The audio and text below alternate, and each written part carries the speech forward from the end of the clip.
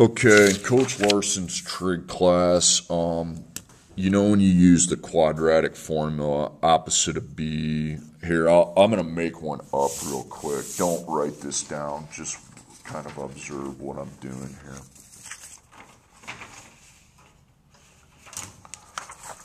So let's say I have to solve this, x squared minus 6 plus 3 equals 0. There's no GCF, and the t-chart would be a fail because 1 times 3 is 3, and you can't find two factors of 3 that add to 6. So I go opposite of b, ABC. That's 6. And then b to the second, so it'd be negative 6 second, minus 4, 1, and 3. Then on bottom 2 times 1, we know that's 2. Now what I had you do is just go square root, double the parentheses, and then negative 6 to the second power minus 4, 1, and 3. And then I had you put 4.90 or 4.89 up top there and then go from there. Well, in his class, what he's going to want you to do is just enter it in without the square root.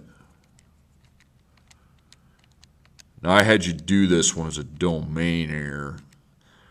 And you have the square root at 24, but it's not 24, it's the square root at 24.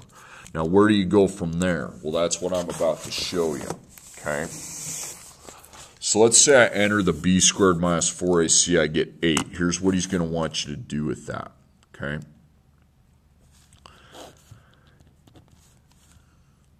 Plus or minus, you're going to put negative 8 in front, you're going to put 2 on bottom. Not 2a, just pretend a was 1 and we multiplied it by 2. Now here's what you do then when you get b squared minus 4ac equals 8. You make 2 square roots and you try to divide 8 by those numbers on the board. So you obviously your only option really is 4. And you put 4, 2 in that order.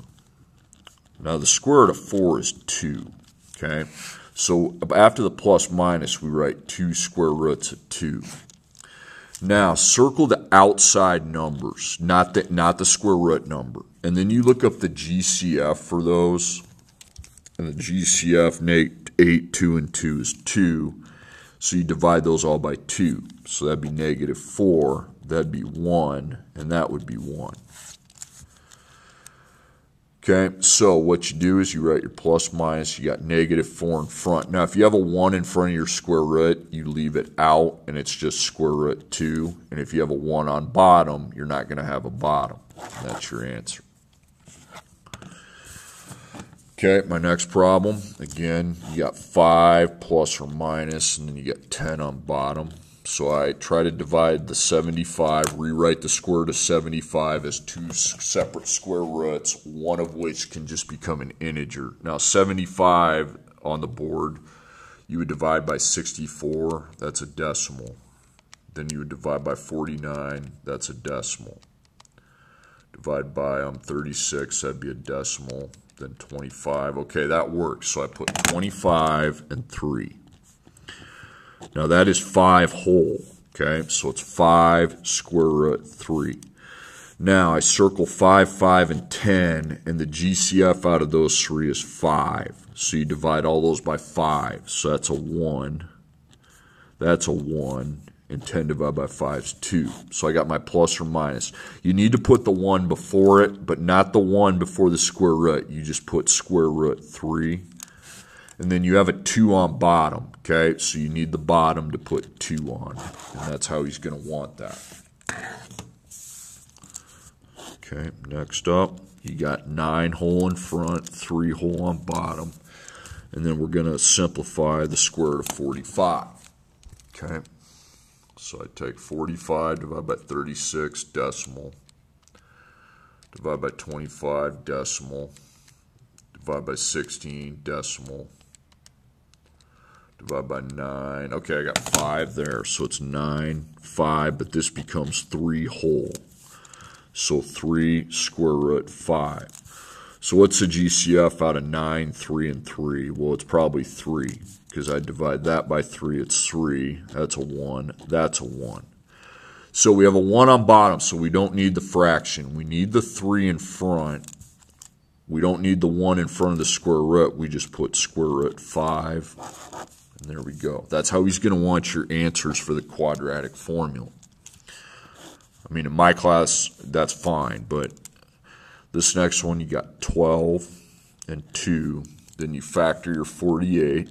Not factor, I mean divide. We're going to rewrite it as 2 square roots. 1 is a perfect square. Now, a lot of people will divide that by 4, and they'll do 4 and 12, but that would not be correct because you got to divide by the highest possible factor up there. So that's why you want to start at the first number that's less. Didn't work.